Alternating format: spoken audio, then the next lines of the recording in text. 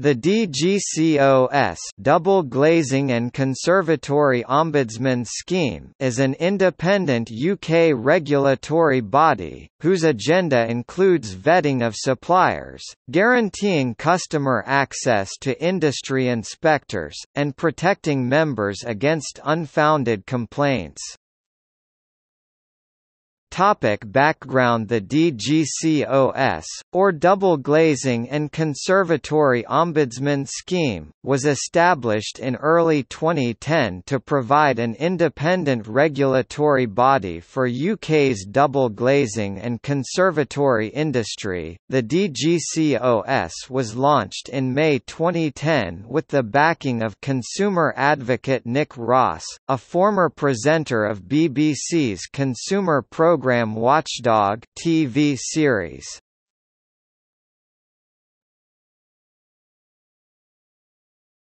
The UK's double glazing and conservatory sector.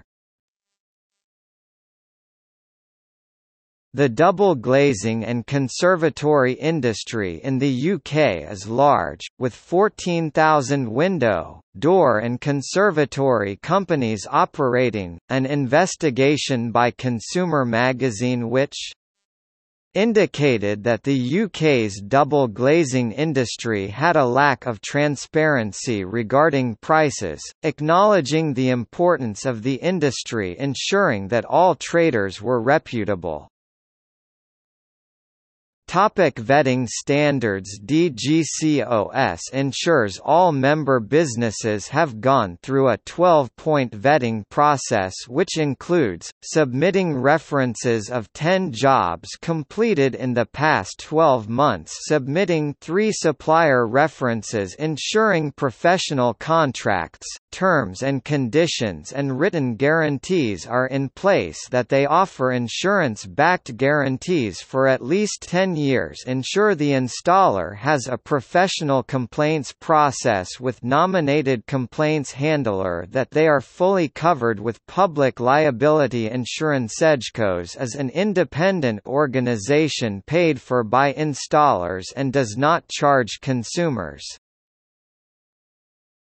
Benefits. Consumers a free quote for a DGCOS member, an information pack which explains the protections offered by the scheme, free comprehensive written guarantee, free deposit protection, free insurance-backed guarantee to underwrite the guarantee if the installer ceases to trade, free access to industry inspectors, mediators and an ombudsman where all decisions are legally binding and enforceable, free access to a compensation fund which will pay out bona fide claims to compensate homeowners where traders fail to live up to their promises, traders' protection to its members' businesses in situations where customers withhold payments or make unfounded complaints, allowing them to claim for unpaid contracts in cases where the ombudsman has found in favour of the installer and the customer refuses to pay. Installers are given marketing and point-of-sale materials to assist them gaining new clients.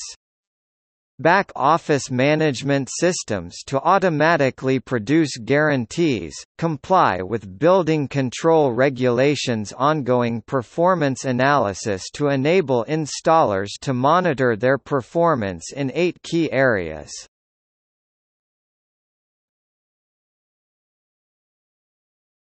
The Consumer Protection Report.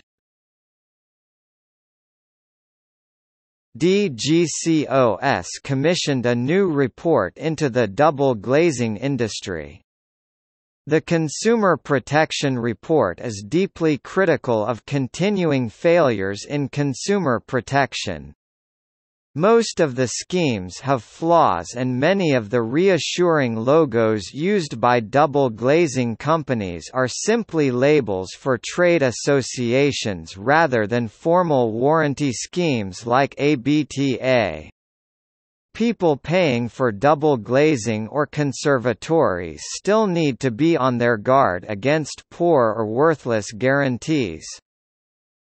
Even in recession-hit 2009, homeowners in Great Britain spent £3.17 billion on maintaining and improving their homes with double glazing and conservatories.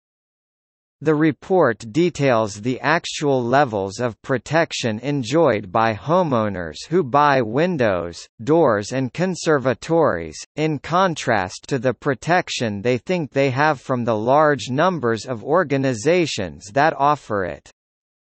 David Herman's recommendations will provide a blueprint for consumer protection bodies and key questions for homeowners to ask before buying double glazing or conservatories.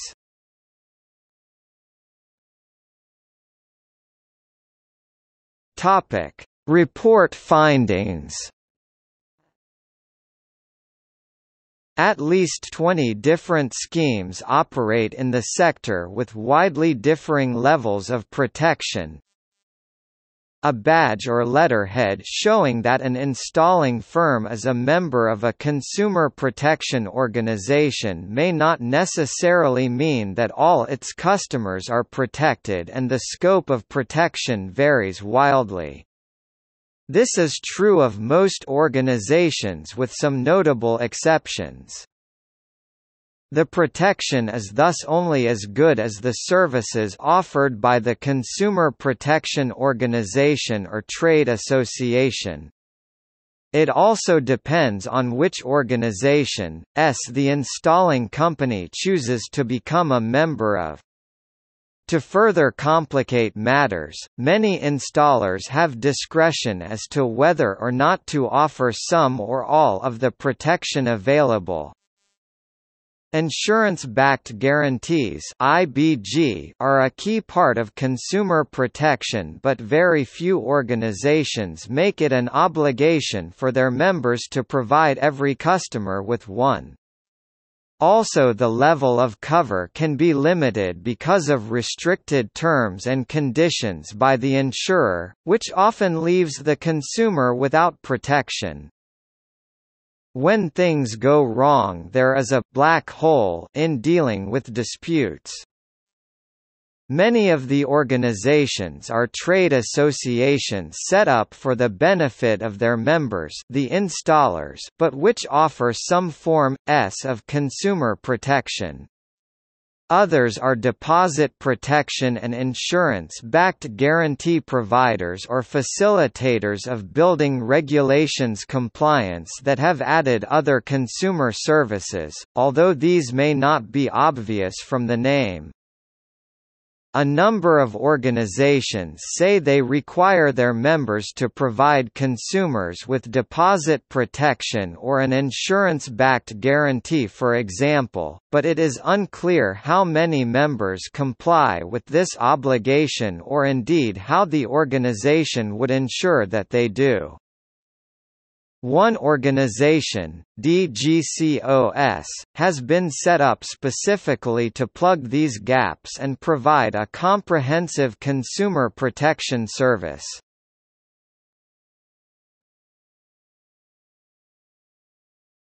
Topic Notes.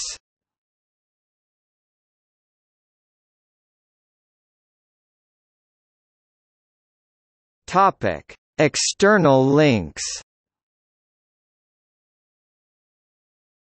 Topic official site. Double Glazing and Conservatory Ombudsman Scheme. Official site, Double Glazing and Conservatory Ombudsman Scheme. Topic News. BBC News, 5 April 2010, Ombudsman to tackle rogue glazers, http://news.bbc.co.uk/1/hi/uk/8658917.stm The Guardian, the 23rd of June 2010. Major window firms attacked for misleading public. https://www.thegurdian.com/money/2010/jun/23/window-firms-misleading-public. The Independent, 5 September 2010, tide turns in fight against the rogue double glazers. https://www.independent.co.uk/money/spend-save/tide-turns-in-dash-fight-against-the-rogue-double-glazers-1968949.html.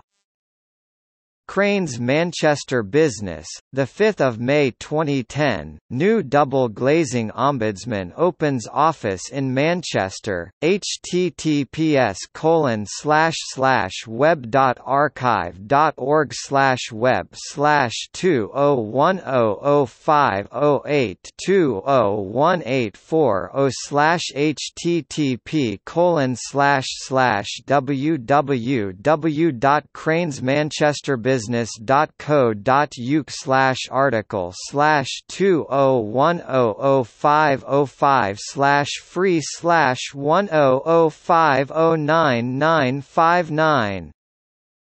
Manchester Evening News, 5 April 2010, don't have nightmares about double glazing. http://menmedia.co.uk/news/business/s1238767_don't_have_double_glazing. Lancashire Evening Post, 6 May 2010, conservatory firm customers will not lose money. http://www.lep.co.uk/news/conservatory_firm_will not_not_lose_lose_money_13870. North West Evening Mail, 14 June 2010, Consumer Champ backs new scheme. http://www.newemail.co.uk/news/action-desk/consumer-champ-backs-new-scheme-1 720,280, referrerpath equals news %2 faction desk.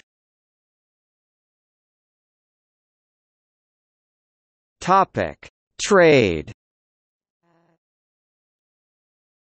Trading Standards Institute, http://web.archive.org/web/201020234606/http://www.tradingstandards.gov.uk/extra/usefullinks.cfm?/mark equals %2 %2f. Glass and Glazing Products Magazine, 5 May 2010, http://web.archive.org/2011119633/http://www.ggpmag.com/newsitem.asp?newsid equals 403.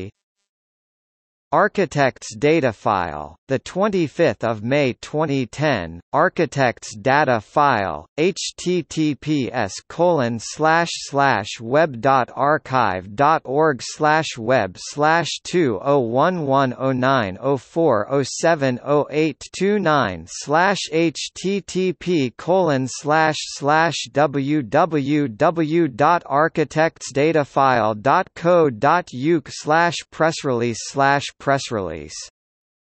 ASPX, company name equals double plus Glazing plus and plus Conservatory plus Ombudsman plus Scheme plus DGCOS, and title equals Nick plus Ross plus Launches plus New plus Consumer plus Champion plus for plus the plus double Glazing plus and plus Conservatory plus Trade.